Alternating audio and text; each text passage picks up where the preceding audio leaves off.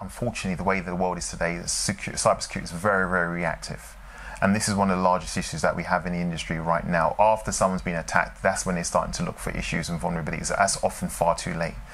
And so by having something like Uncloak, what it allows a business, regardless of their size, to get access to cybersecurity cover immediately. And what's so unique about our application is not only do we tell you about where the issues are today, our system's able to go out onto the internet and dark web and tell you about where the issues are tomorrow, which is really pretty groundbreaking. So, for example, the UK hospitals, 54% of UK hospitals got hit by the WannaCry, which is a piece of ransomware, piece of software that required people to make a payment in Bitcoin or they would end up losing their data. And a huge number of hospitals got hit. If our solution was used, we would have been able to deter that, which is quite amazing. And what's so different is that if you look at the size of the market itself when it comes to cybersecurity, the market's grown over 4 times the amount since 2017. And this is not just because of compliance requirements. Say we have issues around GDPR, which everyone knows about, General Data Protection Regulation, where companies can get fined up to 4% off their turnover if a breach is found and not reported within 72 hours. So by using solutions like Uncloak, we are really about prevention is better than cure. If we can help deter and remove the issues that companies can potentially have, regardless of their size, at a very, very early stage, it means that companies can become a lot more efficient, less likely to have issues around, reduce their risk, which is really, really amazing, and also increase their revenues if they know that they're not having to spend so much into cybersecurity, which they can obviously be using for marketing or developing their own solutions. So the way that our system works is that a client can sign up to our application, and they obviously will sign through a smart contract, which then means that they have access to the platform, which then allows them to perform scans against their network, which will look for issues like, poor passwords, or if the website's incorrectly configured, or if their software is out of date. And these are some of the type of low-level issues that we would find and produce a report around that. One of the things that we also do is that we work with a community of hackers and ethical hackers that are out around the world globally, that give them the opportunity for them to find new threats and new vulnerabilities in software, weaknesses in software. And by that, we can actually pay them effectively for finding new issues. And the way that we use a blockchain is that, as it's a decentralized system, we can allow users to be able to, which are the hackers, to be able to vet and judge each other's work before someone gets paid for that piece of work. So this is really effective for us. Cybersecurity is inherently very expensive for organizations, and so you'll find that usually the largest businesses that have compliance requirements around FCA, Sarbanes-Oxley, or what other forms of compliance, ISO 27001, they have requirements around security, and obviously they can afford to pay for it. But the smaller businesses, and for example, in the UK alone, there's over 4.1 million companies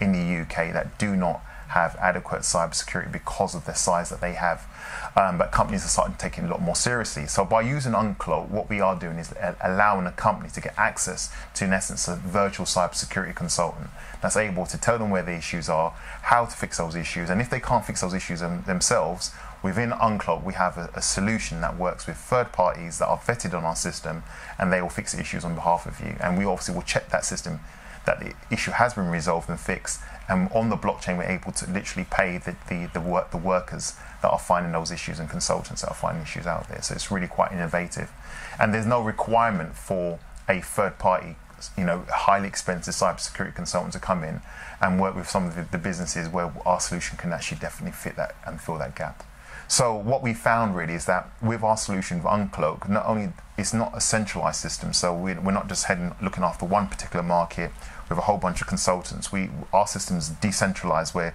we can actually grow this thing globally, which is really pretty amazing.